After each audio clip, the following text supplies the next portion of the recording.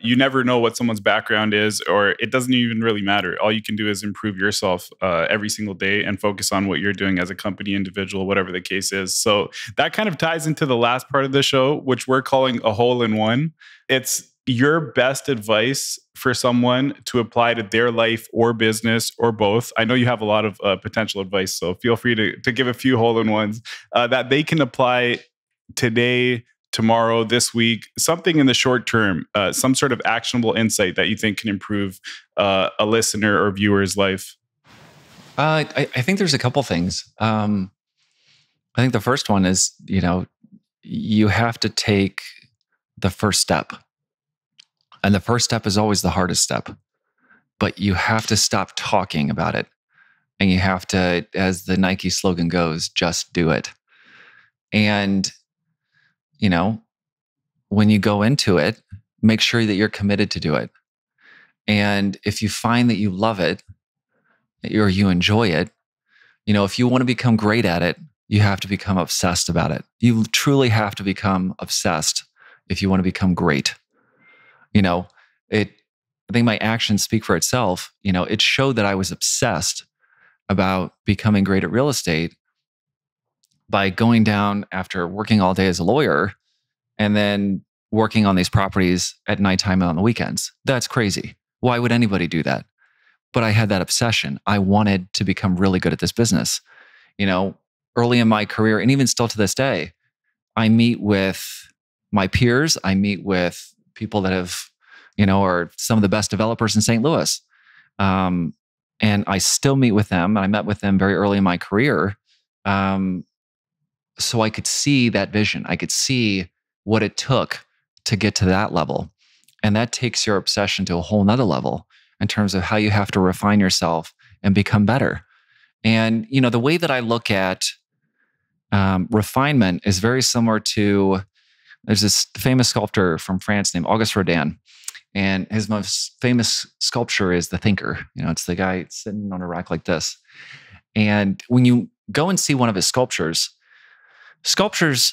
typically has, they're a couple different mediums. They're marble and, they get cast in bronze and stuff like that. And so, but the marble ones are really neat to see because you're chipping away at a rock. And some of these sculptures of Rodin's, you can see where he's literally starting off with this really rough stone, and then you can see where he's finished another part of it, and it's like a perfect hand. And that's refinement in a nutshell, is that you have to start, don't be afraid that you're a rough rock. Everybody starts off being horrible at what they're about to get into. It's like riding a bike. Nobody in the history of riding a bike has ever successfully ridden a bike the first time.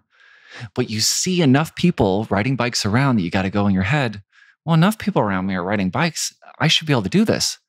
And you get on the bike and you fall and it really hurts. And you keep falling, it really hurts. But you're like, I know this bike works. I know this invention works.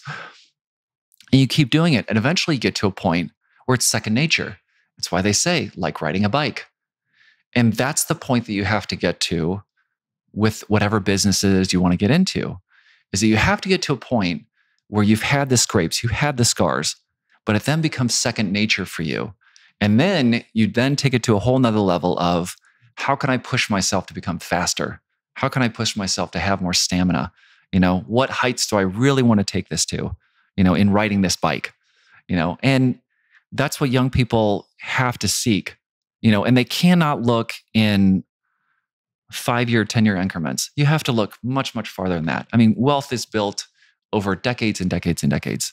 And if you just approach it with that mindset of moving that ball down the field every single day, you're eventually going to look back. And how I look back isn't actually like me looking up my portfolio and going, oh, wow, look at that. It's really funny.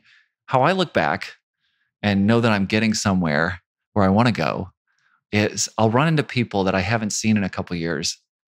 And they're like, oh, Jarrad, you still doing the apartment thing? And man, how many units are you up to?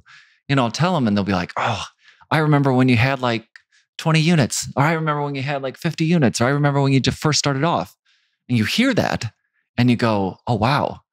And I forgot the gentleman that said this, but he said, successful people are too busy to notice their success.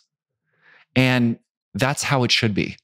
The people that notice their success are the people that are on social media flashing it to you.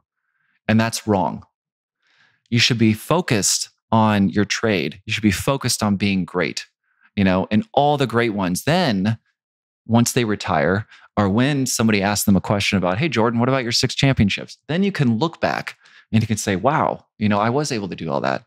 But in the moment, you can't do that, and Kobe Bryant's got a great line about this. He was in the playoffs, and I tell people about this all the time, in an interview, and he was up 2-0. And this reporter asked him, why aren't you smiling? You're up 2-0 in the playoffs. And he goes, job's not finished. He goes, we won the championship yet? No, job's not finished. And I love that. This is one of the greatest players in the world. And he's still not satisfied being up 2-0 against somebody in the playoffs because he knows the job's not done. He knows that it's not time yet to look back on the season, with happiness. He's still focused on the end goal, which is winning a championship. And that's how we focus on every one of our projects. Is I have blinders on. I don't care about my competitors. I don't care about my naysayers. All I am focused on is completing that project and having a successful outcome for our investors and bankers. That's it. That's my singular focus. Maybe ADHD gives me that advantage, but that's all I focus on. And then when it's finally done and I send that email out, letting people know what their returns are going to be, then that's my look back. That's when I get a chance to go, okay, now we got it. Let's go on to the next one now. I love it.